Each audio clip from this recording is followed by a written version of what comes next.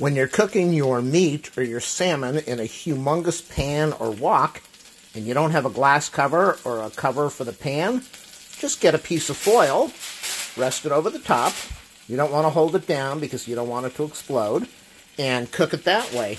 And that way you can lift it up, wear some gloves, check it out constantly, and you'll be able to hold the heat in and cook your meat thoroughly. And that's important, to have nice cooked hot meat.